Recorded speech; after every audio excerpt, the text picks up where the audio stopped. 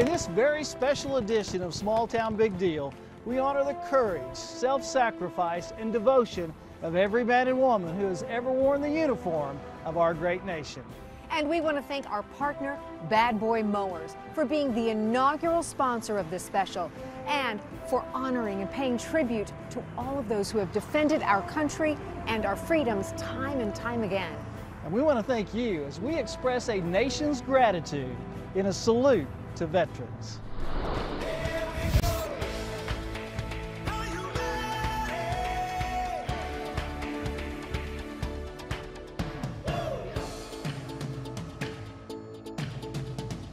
Bad Boy Mowers is proud to present a salute to veterans.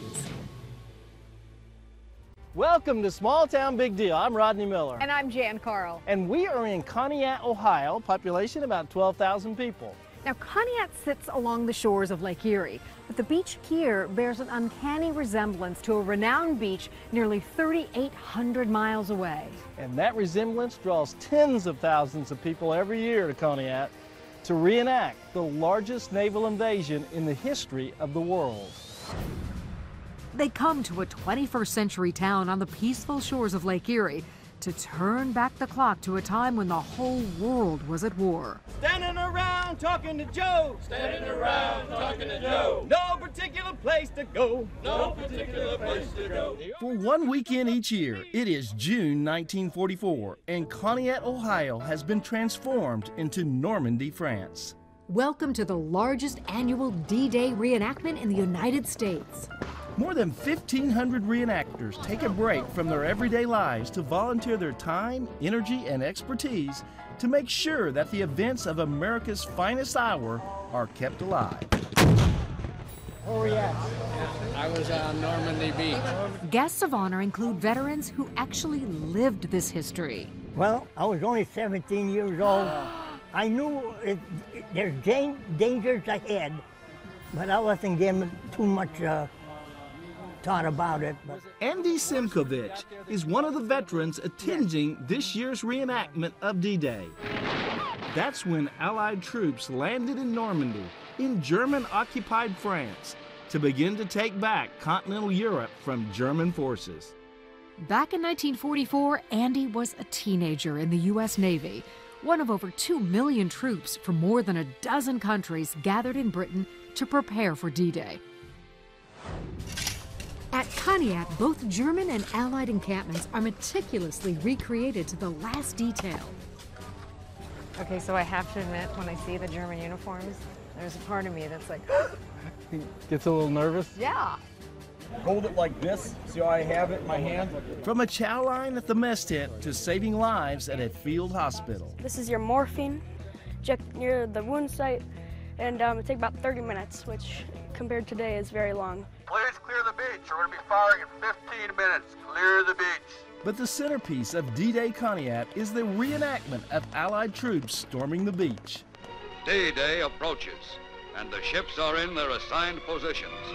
Getting all those men and the rations, weapons, vehicles, and supplies to the battlefield was a historic accomplishment in itself, involving almost 7,000 vessels, from battleships to landing craft. In Conneaut, vintage landing craft assemble on Lake Erie for reenactment weekend.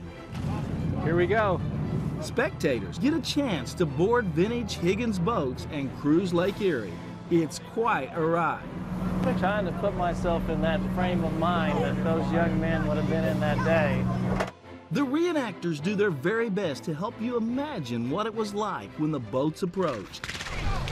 And so, the invasion begins.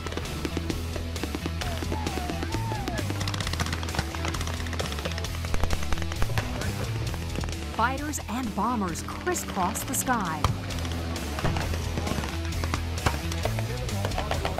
Up on the bluff, German troops are dug in and pour fire onto the Allies trying to climb up onto the bluff overlooking the beach.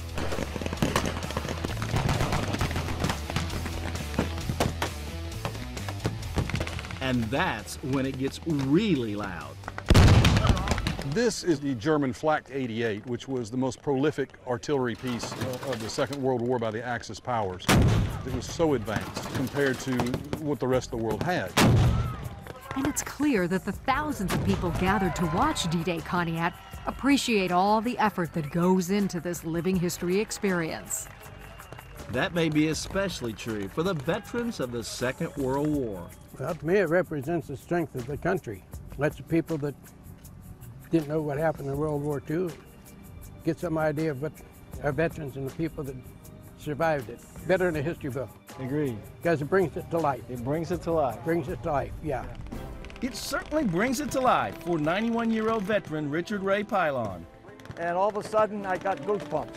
I took my helmet off, and I looked around, and I just almost got scared because it was almost like I was in the middle of the battle. Thank you for your service. It was an immense honor to meet these veterans, and what really struck us was how modest they are. We wasn't heroes. We were just like having a job, and we were laborers. Yeah. You was doing a job. But what a job they did, literally saving the world from tyranny. It seems right that all these decades later, thousands of people come to Ohio every year and work hard to reenact that turning point in world history. And for all those who have sacrificed, may we never forget. Up next, this is a time period where many people believed that people of color could not fly. Some very courageous World War II pilots who had to fight for the right to defend their country.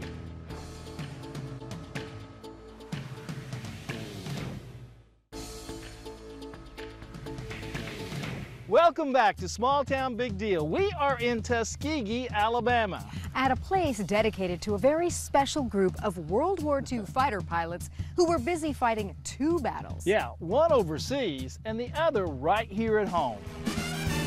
The Tuskegee Airmen were members of the very first squadron of African-American pilots in the history of the U.S. Army Air Corps. This National Historic Site at Moulton Field in Tuskegee honors them. National Park Ranger Vester Marable is an expert on the Tuskegee Airmen and walks us through this critical piece of American history. The Tuskegee Airmen were the bombardiers, the navigators, the pilots, but they were also the grounds crew, the cooks, the mechanics. But in the early 1940s, they still battled segregation and prejudice in many parts of the U.S. They had to fight for the right to fight for America. This is a time period where many people believed that people of color could not fly. John Lee Spencer remembers what it was like to be fighting a war on two fronts. We were outsiders, and we was trying to break the color barrier, get into the fight, and we wanted to prove ourselves that we was good enough to be one of them. We proved that you could be whatever you wanted to be or whatever our government would let you be.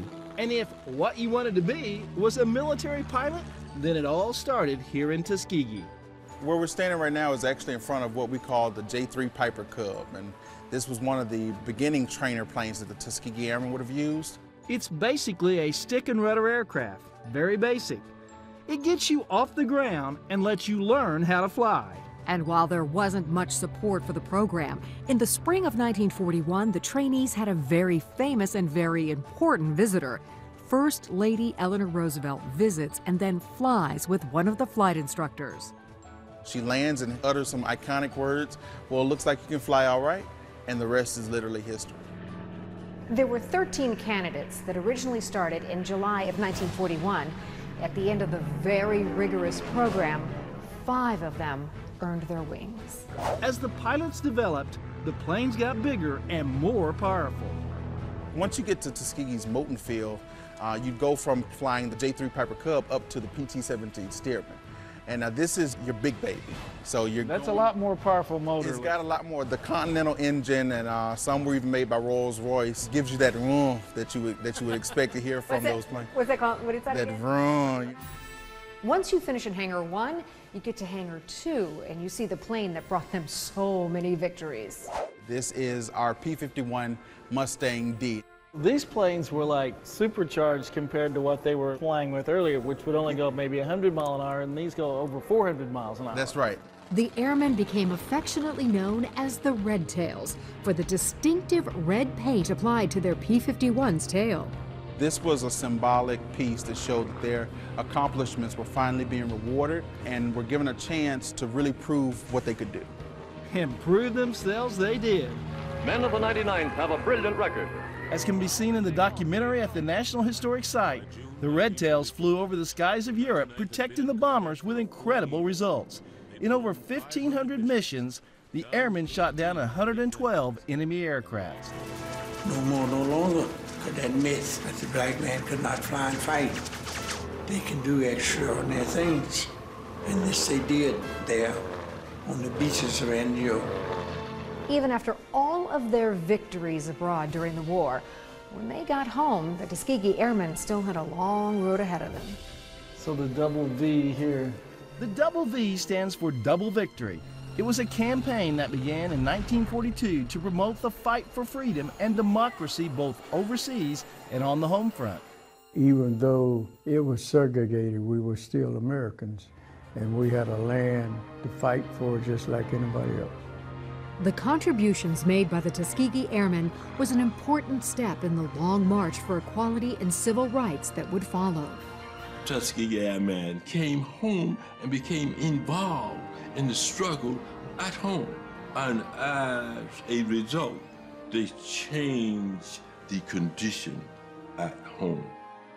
May the accomplishments of these brave heroes continue to inspire, and may their spirit always soar. Coming up next on Small Town Big Deal. You don't come out here, but what you don't see someone that's got a story to tell. How one man's promise and devotion is providing a remarkable place of healing and reflection for veterans near and far.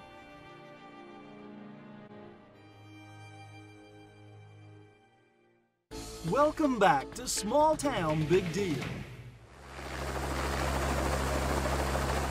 The Vietnam War claimed the lives of 58,318 service members and wounded an estimated 153,000. Surviving soldiers returned home to a growing number of Americans opposed to the war. For many, it would take decades before they heard the words, "Thank you for your service."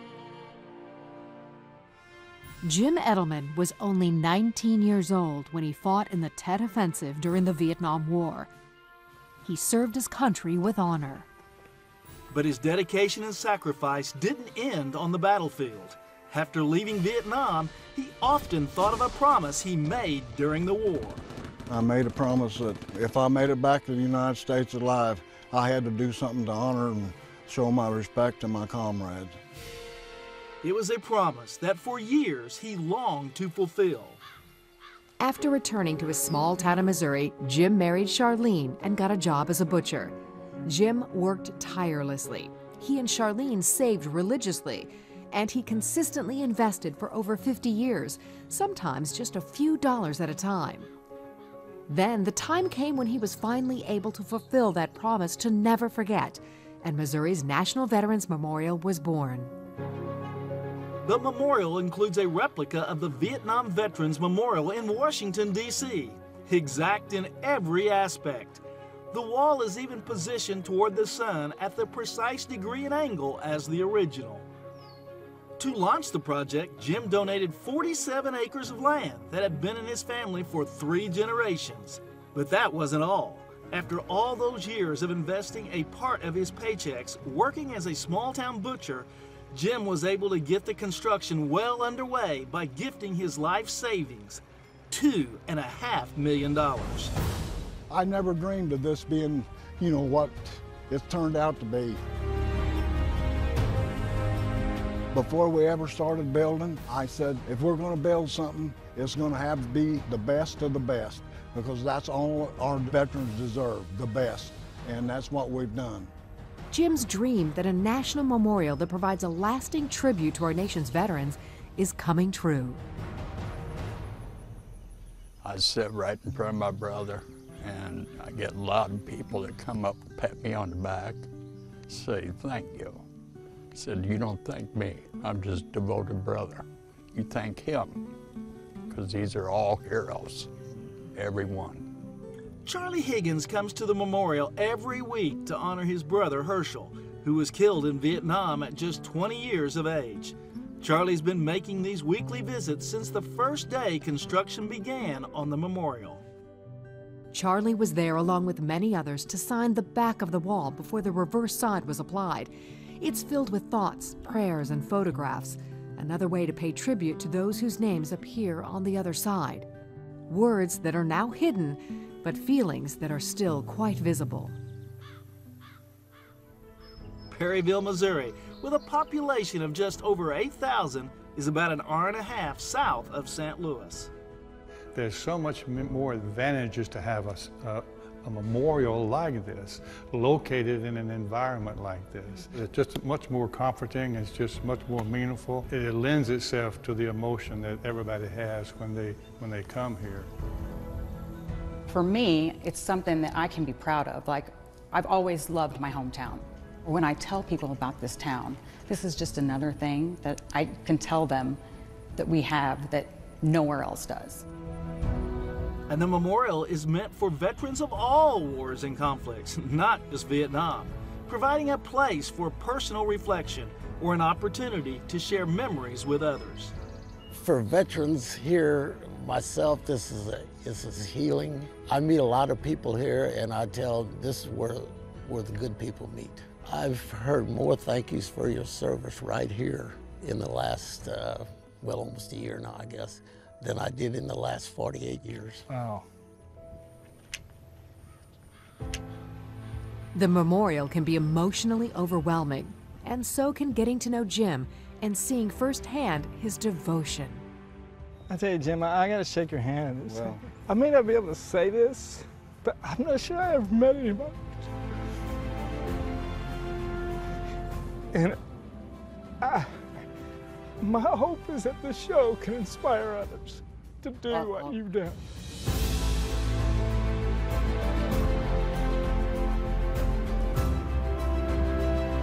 A lot of people say, no, this is not the Vietnam Wall, it's the healing wall, or it's America's wall. There's still work to be done to complete Jim's vision for the memorial. The building of a veterans hall, an interfaith chapel, a cemetery, and a reflecting fountain. These are all projects that require donations from supporters. Let's help Jim and his crew finish this amazing tribute to all those who've served and continue to serve our great nation today. We'd love for you, our viewers, to contribute to Missouri's National Veterans Memorial. And to all our veterans from Jan and me and our whole team at Small Town Big Deal, thank you for your service. We'll be right back.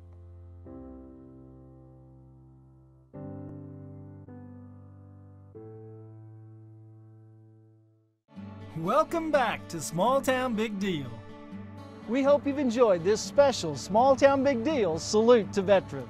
And we want to once again thank our partner, Bad Boy Mowers, for being the inaugural sponsor of this special and giving us all the chance to remember and honor the courageous veterans of our great nation. From D-Day on Lake Erie, to the Tuskegee Airmen, to Jim Edelman's extraordinary mission to honor his fallen brothers, all examples of bravery and sacrifice. May we always be a grateful nation. I'm Rodney Miller. And I'm Jan Carl. Join us again next week when once again we celebrate the great stories from across America. Now, are you going to the dance tonight? Yeah, we'll probably be there. We can't dance with anybody under 90. I love it! I love it! Well, I personally want to thank you for your service. And thank you for your service. Rodney's going to shake your hand. hand. Thank you so much. And I'm going to give you a hug. All right, I'll accept it.